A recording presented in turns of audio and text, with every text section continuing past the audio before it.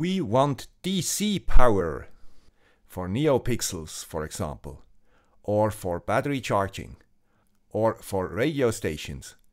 Our power supply has to be strong and stable. Strong means in this case more than 60 amperes at 12 volts or so. And these days it has also to be good for the environment. But it should cost less than $20, including shipping. Unbelievable? That's what I thought too. Grüezi YouTubers, here is the guy with the Swiss accent, with a new episode and fresh ideas around sensors and microcontrollers. Remember, if you subscribe, you will always sit in the first row.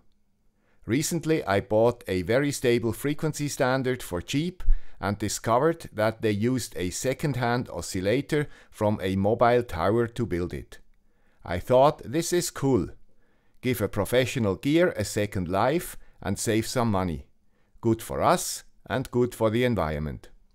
Then I discovered that a similar concept exists with used server power supplies, short PSUs. Because computer chips become obsolete faster than power supplies, it seems that thousands of those parts can be bought on eBay.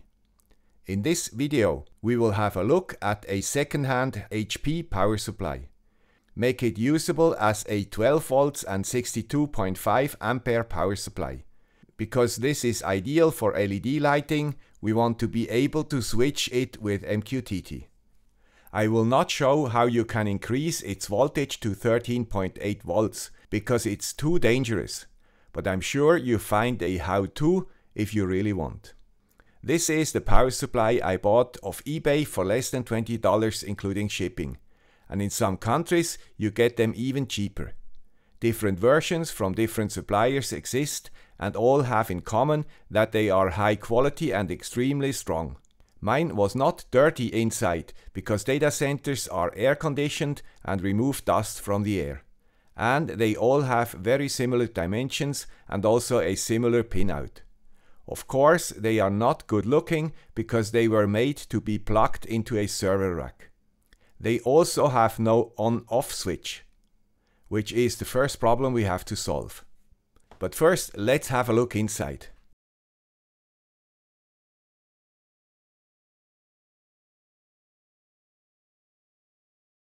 Oh, thank you, HP, for this nice touch.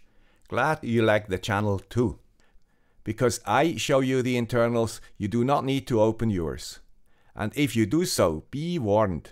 Capacitors keep their voltage long after the PSU is unplugged. I strongly suggest you film your endeavor. After you are buried, your wife then can make a little money by posting the video to YouTube under the motto, "He wanted to be like Mehdi from Electroboom." This PSU is very densely packed and has lots of inductors and one sizable electrolytic capacitor. For the power rating, it is astonishingly small and lightweight. This is usually possible by using high switching frequencies. With this probe, I can measure switching noise. And here, around the transformer, we find a signal with peaks at 2 microseconds, which is 500 kHz. The main electronics are on this board, where you also find a trimmer to change the output voltage. Unfortunately, only in a minimal range. More about that later. Let's now focus on the connections. On the right, we have large areas of copper on the top as well as on the bottom side.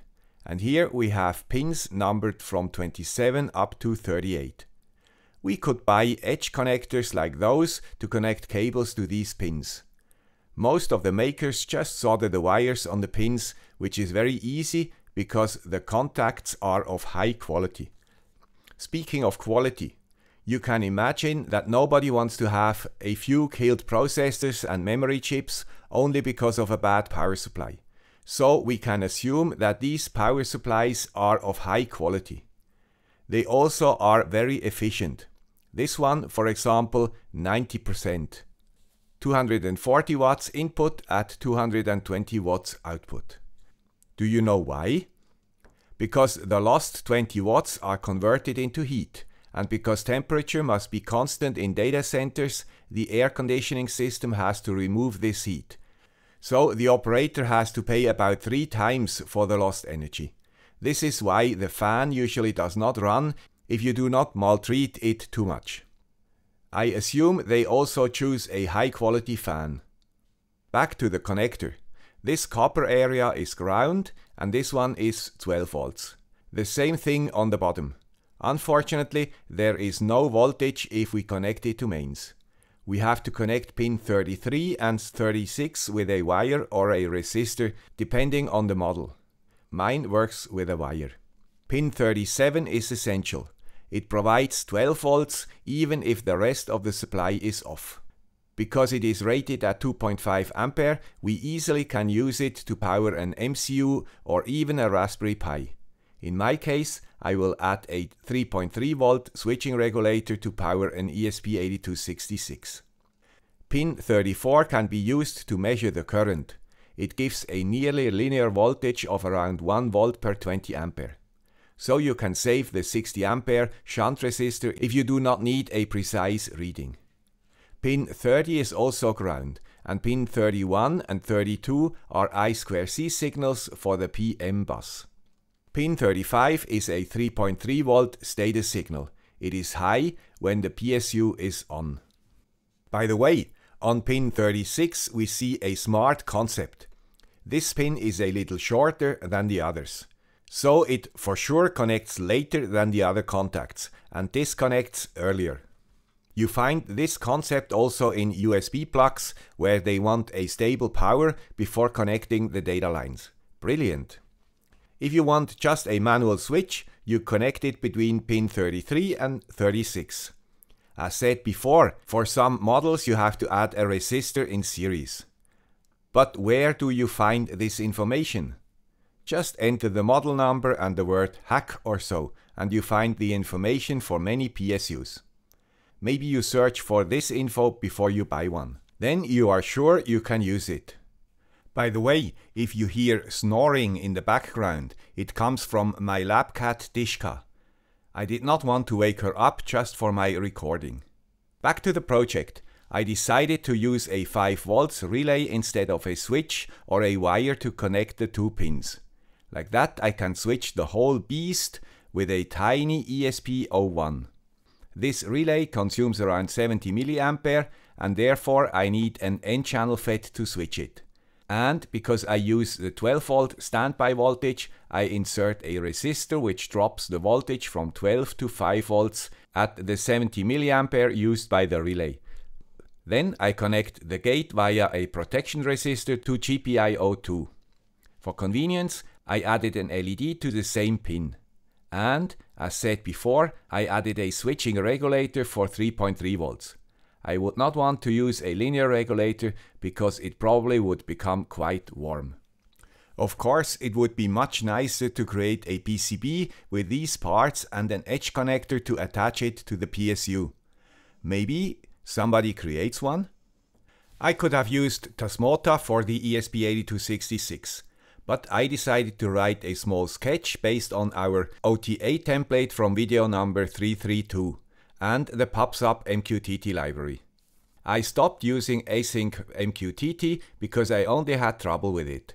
And I had to replace the flash memory as shown in video number 34 because the old 512 kilobyte was too small for OTA. The newer ESP01s have 1 megabyte flash, which is okay. If you want it simpler, you order one of those for 12 volts and Tasmotize the ESP01.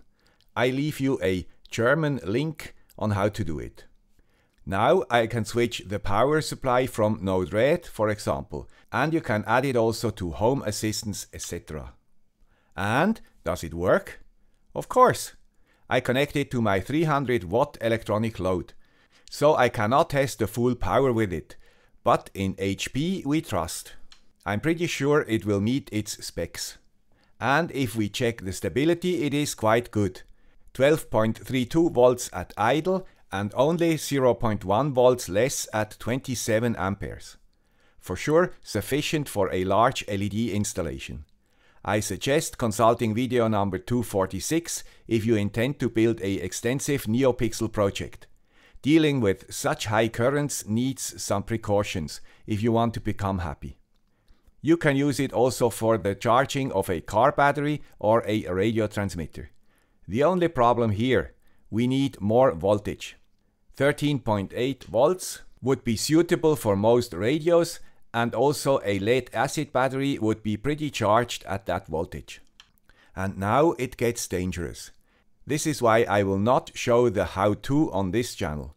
Anyway, every model needs slightly different massaging. But if you want, you find the information in the interwebs. This was all for today. When I first saw this opportunity, I wanted to share it with you. Of course, I hope that the supply will be sufficient for all of you, and that prices will not increase after this video. Summarized, we discovered an opportunity to get a powerful quality PSU for nearly no money. Because it is second-hand, also environmentalists should love it. You saw how easy it is to create a proper 12 volts 62.5 ampere power supply with a manual switch. Everybody can use a mechanical switch. On this channel we always want a little bit more. This is why we added an ESP01 to create a connected power supply. You even could connect pin 34 to A0 of an ESP8266 and return the current consumption via MQTT. This concept is particularly interesting in home automation scenarios because we can integrate it into our preferred system. If we need it and do not fear death, we can increase its voltage to 13.8 volts. Just Google for your particular model. As always, you find the relevant links in the description. I hope this video was useful or at least interesting for you. If true, please consider supporting the channel to secure its future existence. Thank you. Bye.